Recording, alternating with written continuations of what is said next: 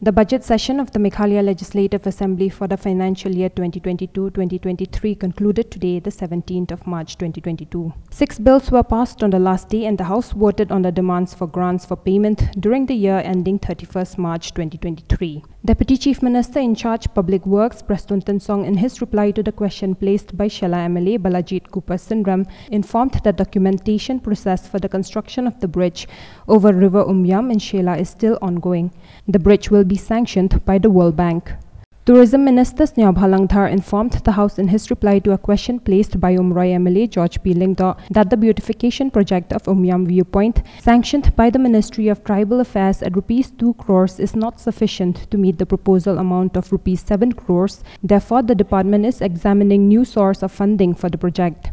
In reply to a question placed by Leader of Opposition Dr. Mukul Sangma, Deputy Chief Minister in charge Power Prestun Tinsong informed that the Independent Inquiry Committee constituted to look into various aspects of functioning of MECL, including the smart metering project, are preparing to submit their report before the 31st of March. The next question was in regards to recognition of Khasi and Garo languages placed by West Shillong MLA Mohendra Rapsang. Minister in charge District Council Affairs Lakhmen Rumboy informed that although Khasi and Garo languages are already recognized under the 6th schedule, including of the languages in the 8th schedule was altogether a different matter. Border Areas Development Minister Lakhmen Rumboy, in his reply to a question placed by Nongpo MLA Meryl Bonsim, informed that ₹5 crores had been earmarked under Interstate Border Areas Development Program for the year 2020-2021 and ₹5.5 crores for the year 2021-22. The next question was in relation to the NEC road from AMPT Road Tikrikila to Kodomsali, which Tikrikila MLA Jimmy D. Sangma informed is in a decapitated condition. The last question raised by East Shillong MLA Dr. Empreen Lingdo, taken up and disposed of during question hour, was on the issuance of economically weaker sections EWS certificates in the state. Chief Minister Conrad Sangma informed that 9 such certificates have been issued by the district magistrates in the state. He informed that as per rules, the certificates are meant for individuals who are not covered under other reservation policies. A 0R notice was raised by Rangsakona MLA Zenit Sangma regarding one PWD executive engineer allegedly participating in active politics and violating service rules.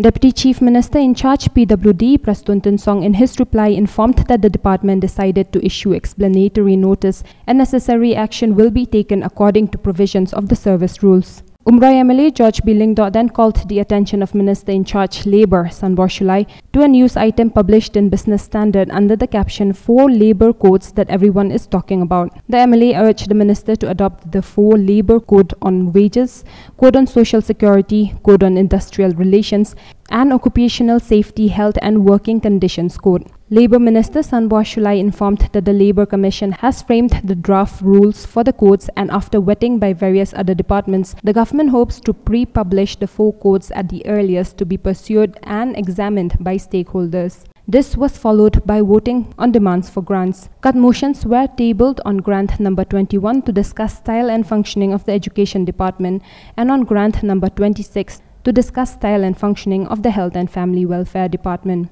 After demands for grants were passed, the House considered and passed the Meghalaya Compulsory Registration of Marriage Amendment Bill 2022, the Meghalaya Settlement of Areas under the State Taxation Amendment Bill 2022, the Registration Meghalaya Amendment Bill 2022, the Meghalaya Fiscal Responsibility and Budget Management Amendment Bill 2022, the Contingency Fund of Meghalaya Amendment Bill 2022, and the Meghalaya State Agricultural Produce and Livestock Marketing Promotion and Facilitation Amendment Bill 2022.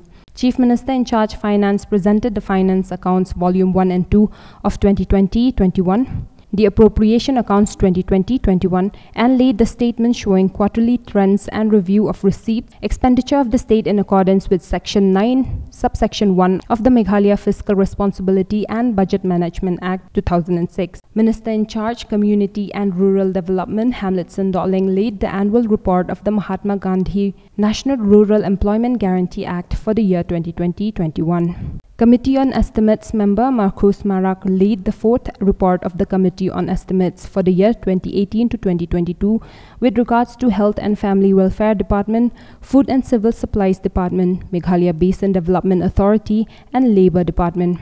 Following this, Assembly Speaker Medhalaya announced the appointment of Mauplang MLA Eugene Sanlingdaw as a member of the Committee on Estimates. After the election to the Committee on Estimates, the budget session 2022 of the 10th House of the Meghalaya Assembly was adjourned. Snippets of the business of the day can be found on our YouTube playlist titled Budget Session 2022.